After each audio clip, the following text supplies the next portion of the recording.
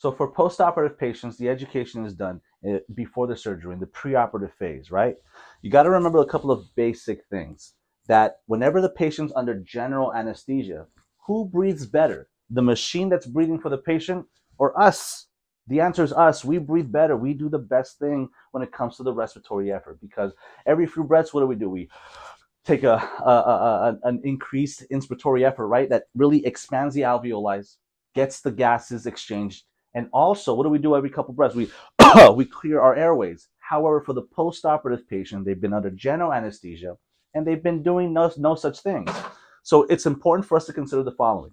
In your post-operative period, you're always assessing the ABCs, the airway, breathing, and circulation. We address the airway by educating the patient to cough and deep breathe.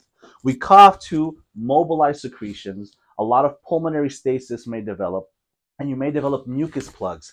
And those mucus plugs may become or may develop atelectasis. And atelectasis is lung collapse due to usually a mucus plug.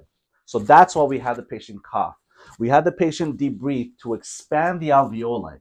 The alveoli has been sitting there just kind of hanging out with potential fluids, mucus within the confines of the tissues. So we have the patient cough, deep breathe, utilize the incentispirometer to get them to expand and to promote that gas exchange, the elimination of carbon dioxide and the intake of oxygen. Also, we educate the patient on circulatory issues or the prevention of venous stasis. And venous stasis is what happens when the blood pools because of a lack of movement. As you guys can see in this brief illustration, this right here represents the calf muscles. And generally speaking, you want to have the patient ambulate in the immediate post-op period, if possible. But there are some circumstances, for instance, if the patient has a very aggressive procedure, such as hip arthroplasty, the doctor or the physical therapist will set the parameters as to when we're going to be ambulating the patient. The goal is to ambulate them as early as possible. But because of the limitations, because of the surgical procedure, sometimes we can't get them out of bed within the first hour. What we want to provide is some type of compression devices. The compression devices, what they do is they mimic muscle contraction, they mimic ambulation, and they squeeze, they put pressure on the veins, and that pressure allows the blood to move back towards the heart. And that's the whole purpose of the contraction, the early ambulation. But initially, which we'll discuss in just a bit, you want to go ahead and ensure that the patient has something on them already so it can compress the legs, compress the muscles, compress the veins, and promote venous return. Also, you want to keep in mind the first 24 to 48 hours after a procedure. Remember, guys, ABCs is always priority. That's the truth.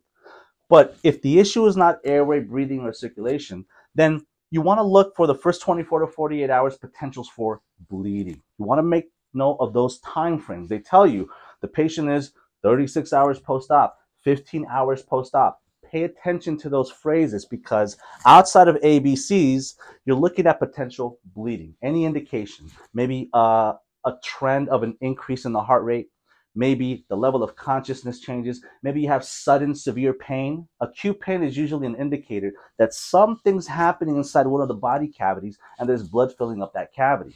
So you always want to pay attention to that for the first 24 to 48 hours. I will re-emphasize the point that airway, breathing, circulation is always priority, regardless of the time frame.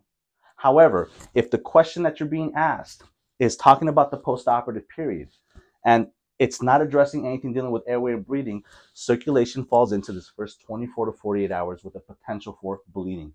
Remember, restlessness is also an indication of tissue hypoxia, which happens when you're bleeding. Then the next 48 to 72 hours, the most common complication in that time frame is going to be the potential for infection.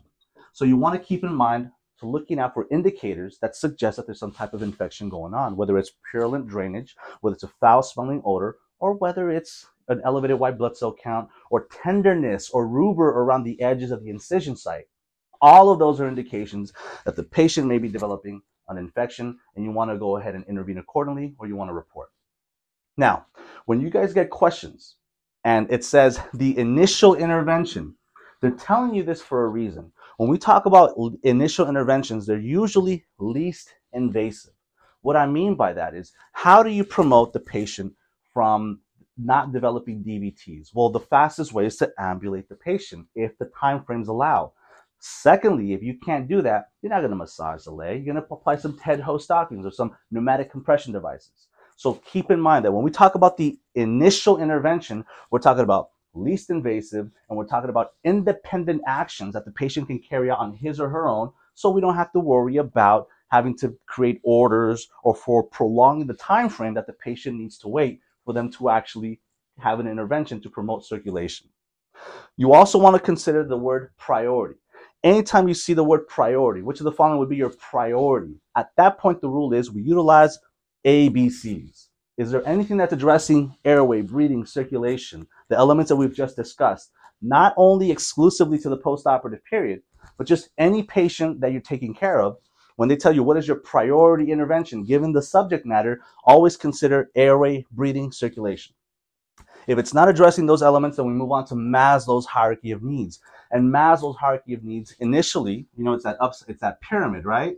And we have a variety of elements that we must complete before we move on to the next section.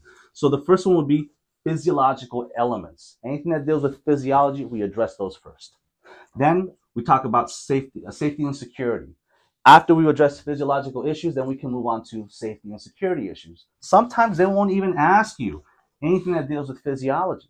The issue is basically just safety, so then we address that. But this is a tool that we use.